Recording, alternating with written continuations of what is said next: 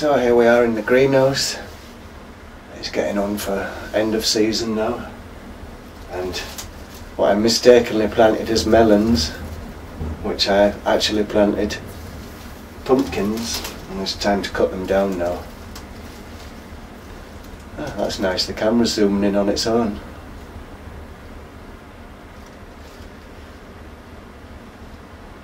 So these pumpkins are going to be cut down here.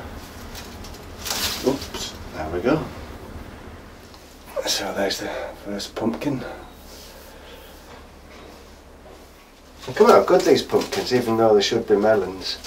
And they decided they had too little room in the greenhouse, so they've grown outside the greenhouse and up the path, about 10 metres up the path, and all the hedge is full of pumpkins too. Somewhere in here there's some pumpkins hiding in the bushes. Have a look.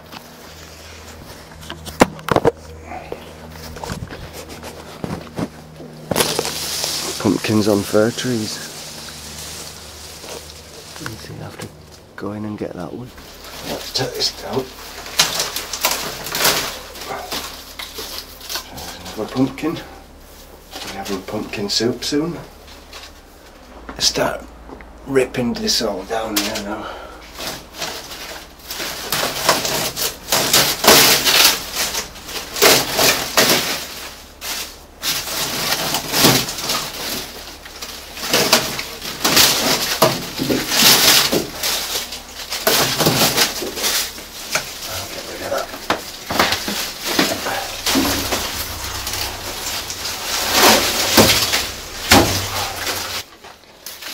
Look here, this great big massive cucumber there.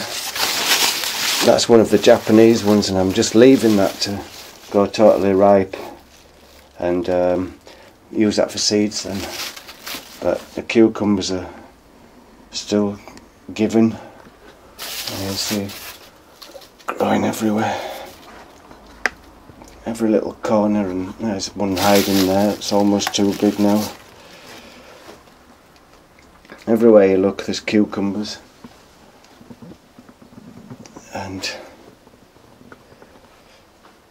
I've just got the Japanese peppers down there. I see the Japanese peppers are still going strong. I'll probably have some of them again tonight.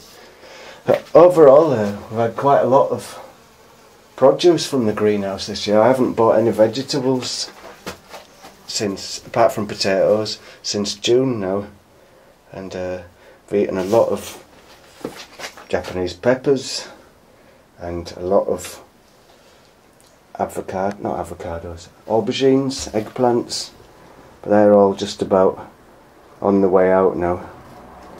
This little corner here, I'm going to clear these peppers out. There's not much on them too. And then we'll sow some spinach there again, same as we did in springtime. And that'll grow enough, this corner full of spinach, and that'll grow up until the first frost comes. Have a look, the peppers have done really good.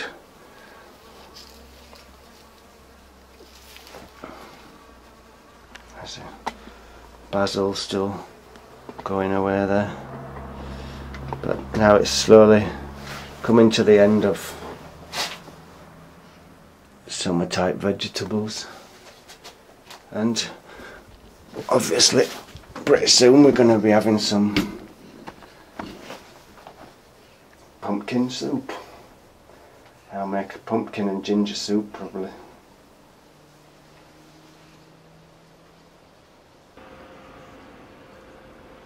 The old greenhouse is looking pretty good. The only sign of weathering is on one of the outside flaps there where it's been open the whole summer. It's gone a bit discoloured from having the rain continually on it. But otherwise it's holding up really well.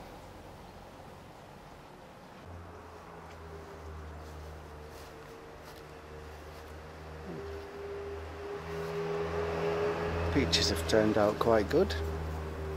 Still not quite ripe, but I've eaten a couple already, and they're really soft and juicy. And I was thinking this tree wouldn't get anything on this year because they got something called peach leaf curl it had in springtime.